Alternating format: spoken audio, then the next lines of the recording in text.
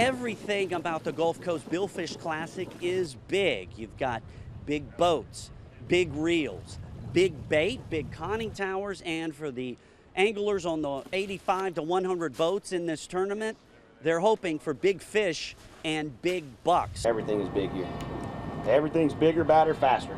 Preparation is key. It's very time consuming, but it's definitely key. Once you're out, you want to have everything ready, rigged up, ready to roll. So you just concentrate on catching fish and not having to worry about rigging all this stuff. Now this tournament goes all the way back to 1997.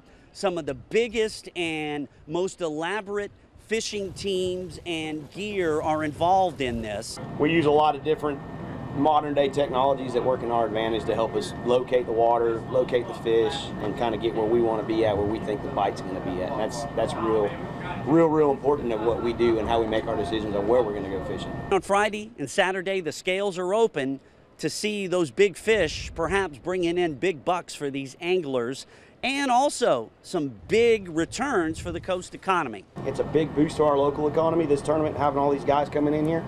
All the way from grocery stores to tackle shops to the casinos, the pharmacies. Everybody gets a little bit of this. It's such a giant drive for our economy. We really need and appreciate these tournaments.